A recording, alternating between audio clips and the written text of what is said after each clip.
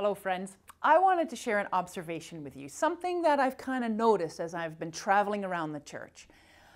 Often, I think, as United Church folks, we tell ourselves a lot of kind of, here's what's not working, or here my budget is like in the red again, or the roof needs fixing, and we got a lot of kind of negative self-talk that we do. But here's what happens when the moderator shows up at a congregation or a presbytery meeting or wherever.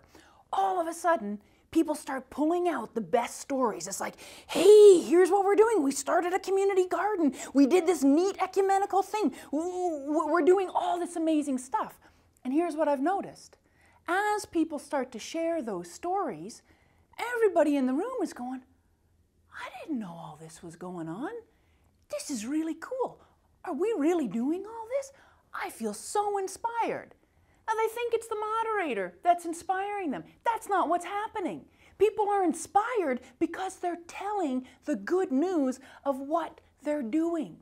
So friends, I just want to encourage you to not wait for a moderator's visit to tell the stories of what you're doing, because it's amazing. There's incredible stuff going on right across this church.